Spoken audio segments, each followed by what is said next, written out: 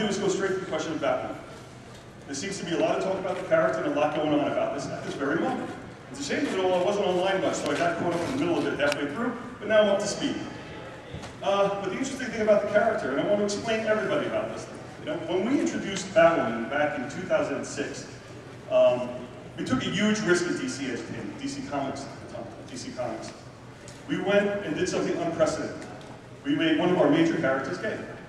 It was something that we thought about, something we considered, and we went very heavily to do this, and we were very committed to doing that.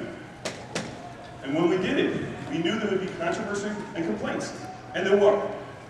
We got hit with so many different letters and so many nasty emails and all that, but we stood our course and we stood behind that character 100%. So much so that we made her the lead in Detective Comics, and then we gave her own book.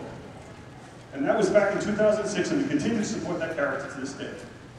Simple as that. And when I went out and spoke about Batwoman the first time that we did it, we made it very clear. What we wanted to do is make a hero first, and then make the character gay as part of who she is. Part of her personality, part of what makes her a hero. It set her apart from the different other members of the Bat family, but she was clearly a member of the Bat family. And when we went out with the New 52, and even before the New 52, we had one very clear idea in our minds with the Batman group. They shouldn't have happy personal lives. They shouldn't. They put on a cape and a cowl for a reason. They're committed to being that person. They're committed to defending others at the sacrifice of all their own personal instincts. And for me, that's a very important statement to make.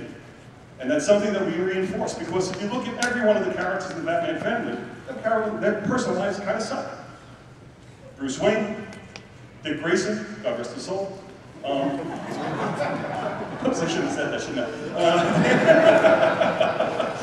Now I got the Nightwing people pissed at me again. But Tim Drake, Barbara Gordon, and Kathy Kane.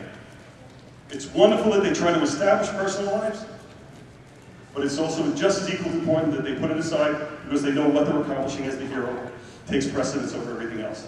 That is our mandate, that is our edict, that is our stand with our characters. We reinforce this with every single of the books, with every single one of the writers. You wonder what editors do? That's their job. I stand behind that 100%, I stand behind our choices 100%, and I stand behind Batwoman and Kathy Kane 100%. Name one other publisher that committed to a character of that fashion out there. Name one. There isn't. We put her in the book that the company was named after. We have our own series, and this series will continue, and it'll be better than ever. We have a new writer come on board. His name is Mark Draco. Maybe you're familiar with his work. He's done things like Manhunter. He's just written Black Lightning and Blue Devil. One of my personal guys and one of my good friends also doing this book, and I couldn't be happier with it. He's so excited about taking on the series, so much so that we're putting him on the book, starting with issue number 25. Batwoman is going to become an integral part of Batman's universe, just the way we always wanted it. She'll be starting with the Year Zero storyline, and from there, she'll be an important part, as she always is, with the Batman family and the rest of the DC universe. So, that's that. Okay? Now, without any further ado, let me turn it over to my staff.